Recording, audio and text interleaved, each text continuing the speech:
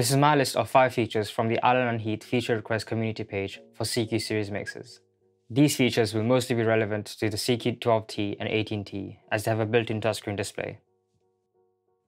Feature number 1. Lock screen options. Being able to lock the screen would allow for easier cleaning of dust or moisture from the mixer during performing. This is also useful, as while being away on a break, being able to lock the mixer would prevent anyone from adjusting your mix. The lock screen feature is available and very useful on the SQ series mixers, with the ability to have different users as well. At the moment, there is no ability for different users like admin or client to separate permissions or features. This could be incorporated in the CQ series mixers to restrict certain features such as deleting presets or scenes, which will make it easier to lend the mixer for others to use. The lock mixer button could be placed on the main home page next to the shutdown button and ask the user if they want the main mix to be muted while the mixer is locked. This feature is very popular, and Keith, the product lead, has talked about it on their live streams, so hopefully it will be implemented in a future update. Feature number 2. Mute groups, subgroups and DCAs. This is also a popular post on the community page, as the feature would allow quick actions to be performed to the mute groups if they were connected to the soft keys. Subgroups and DCAs could be combined into one fader, allowing for mute, fader changes and group processing to be done. This is fairly advanced, so maybe it could be incorporated in a new advanced tab inside the output section, where users can assign these subgroups. The existing output page can remain as it is for users who are new to the mixer, as it's very useful and easy to understand. But having an advanced tab would allow experienced users more versatility and more routing options while using the mixer.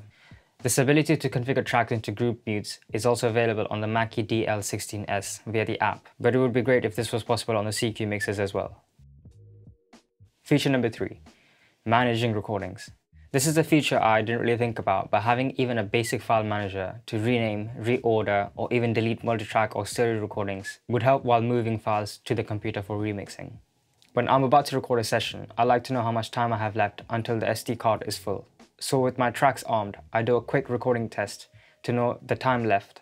As the mixer doesn't have the ability to delete recordings, the extracting and reorganizing of these tracks post-session are somewhat frustrating, and being able to rename or even delete the folders through the mixer would be extremely useful and save a lot of time. One user suggested extending the word cap limit on the multitrack recordings from 8 characters. This would again help with organizing in post-production. Since buying the mixer, I've done a ton of multitrack recordings, and although I can work without this feature, I think now that I know about it, I really want it to be in the mixer. Speaking of multitrack recordings, I'm not sure if this is even possible, but the ability to play backing tracks from the SD card and multitrack record them along with the analog inputs is another feature that I and many others wish could be implemented and would truly take this mixer to the next level. Maybe the assigned inputs can be converted to playback outputs and multitrack recorded to the SD card. This would bypass the door completely in a lot of situations and would make this mixer even more versatile. If the ability to SD playback and record is not possible, I wonder if this could be substituted by allowing tracks to be moved from the SD card to the USB storage.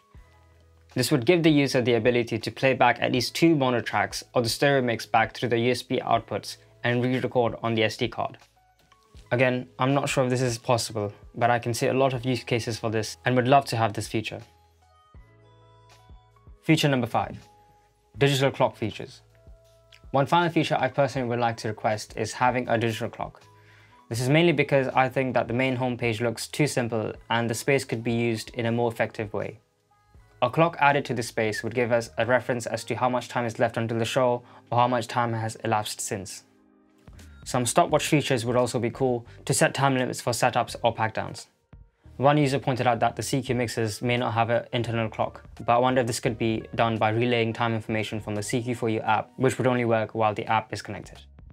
I'm sure Alan and Heath have seen these requests on the forum already, but if there are any features that you like from this video or would like to suggest more features, please head to the CQ forum page and engage or post your requests there. One of the cool and underrated abilities of this mixer is to use Logic's plugins live. If you want to know how to set this up, watch this video here.